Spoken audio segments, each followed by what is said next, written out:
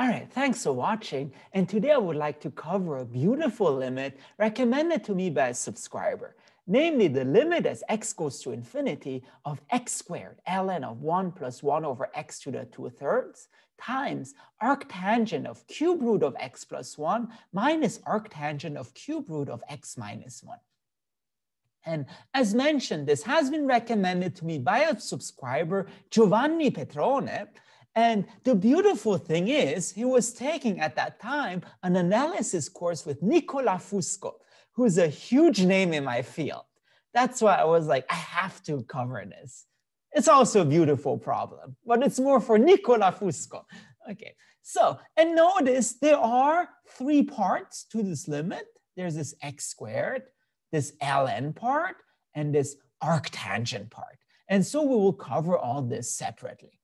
So step one, okay, x squared, we'll deal with this at the end, but let's focus on ln of 1 plus 1 over x to the 2/3. Well, this looks a lot like ln of 1 plus something, so let's just use a Taylor expansion, because ln of 1 plus x is x minus x squared over 2 plus x cubed over 3, etc., etc. And here, let's just focus on the first term, so x. So ln of 1 plus 1 over x to the 2/3, that is 1 over x to the 2/3 plus some small junk. So today, I'll put a very non-rigorous applied math cap on, because you'll see, otherwise it's quite hard to do. Okay, so basically ln of this is 1 over x to the 2/3. And now let's focus on the arctangent part. So arctangent of cube root of x plus 1 minus arctangent of cube root of x minus 1. So I tried to Taylor expand it first. I got a little bit stuck. But remember, I didn't know that, but remember that there is a formula for differences of arctangent. Because arctangent of A minus arctangent of B, they settle their difference, and this becomes arctangent of A minus B over 1 plus AB. So in this case, this is arctangent of cube root of x, so x plus 1 to the 1/3 minus cube root of x minus 1 over 1 plus, again, cube root of x plus 1, cube root of x minus 1. Okay. And now we can use the Taylor expansion of arctangent, because remember arctangent of x, that is x minus x cubed over 3 plus x to the 5th over 5, etc., etc. But again, who cares? Let's just focus on the first term. So this equals, this equals to this thing, x plus 1 to the 1/3 minus x minus 1 to the 1/3. This is so humiliating, but anyway. So 1 plus x plus 1 to the 1/3, and then x minus 1 to the 1/3. And now, I also didn't believe this, but there is a formula for difference of cubes. I had to look this one up for in Wikipedia, but cube root of A minus cube root of B, that is A minus B over, again, cube root of A plus, sorry, not cube root, A to the 2/3. So cube root of A squared,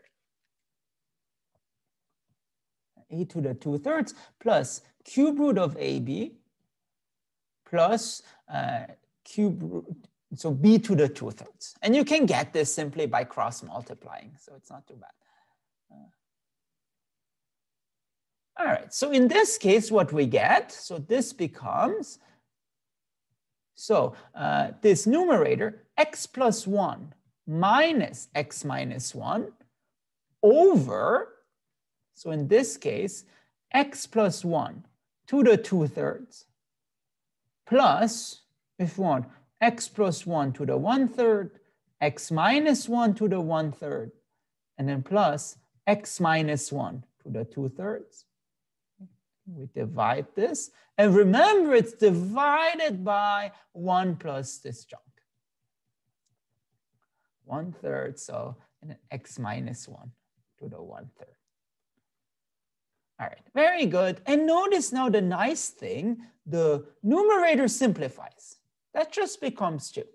And now we'll do something even more embarrassing, because if x goes to infinity, well, x plus 1 is kind of x, x minus 1 is kind of x. So this is, again, becomes roughly equal to 2 over x to the 2/3 plus x to the 1/3, x to the 1/3 plus x to the 2/3 over 1 plus x to the 1/3, x to the 1/3.